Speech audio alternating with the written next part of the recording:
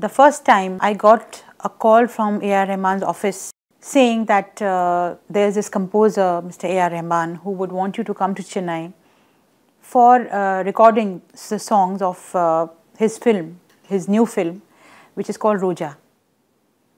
And I hadn't heard of him, and I was so busy in Bombay. I was doing 5-6 songs every day, and we used to do live recordings. So, you know, it was not that I could dub them later on. We used to record with the musicians and the duet, it's the duet and the male singer and everything together. So there was no way I could do it later.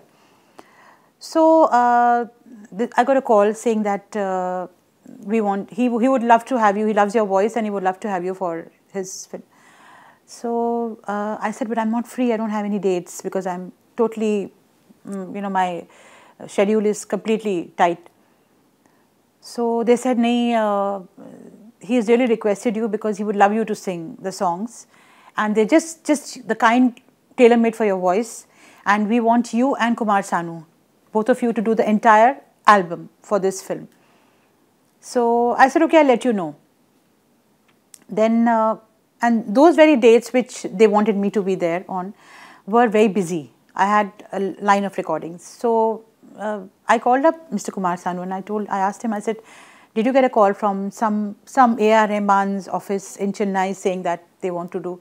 He said, yes, I did get a call, and they want me to come also and do all the male songs. So I said, are you going? He said, nahi, kaun jayega?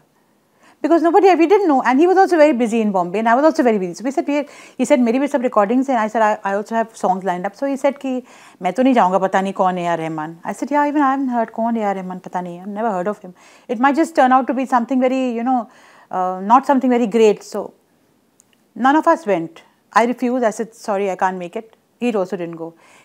Then thereafter, when I heard the songs of Roja, I could have banged my head on the wall because it was such a big loss, and that's the first time I heard his compositions on radio, and I was absolutely floored by the songs. They were beautiful songs, and that's something I regret to this day, having missed out on those songs. Then when I went to sing for him, the first thing when he saw me, he said is, you didn't sing my Roja songs. And I felt so bad. He just said that one line and smiled, and that was it. And then we started working on the song.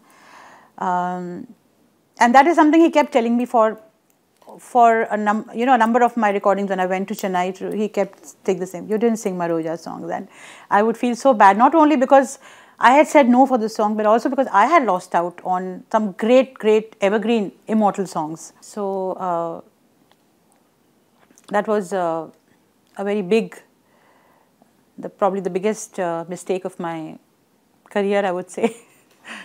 Subscribe to our YouTube channel, press the bell icon and stay entertained.